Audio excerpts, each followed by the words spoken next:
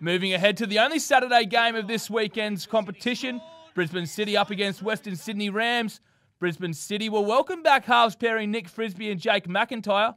They're the two that led them to the opening two championships in 2014 and 15. And while their 13-match unbeaten run may have come to an end in round one, Rod Seib will be hoping to get his first win as head coach when they take on the Rams at Ballymore. Ready, went for it, Tui, sends it one pass further and Beecham goes in. And the Rams won't be short of any firepower themselves. Wallaby Will Skelton will make his first appearance in the Buildcorp NRC this weekend.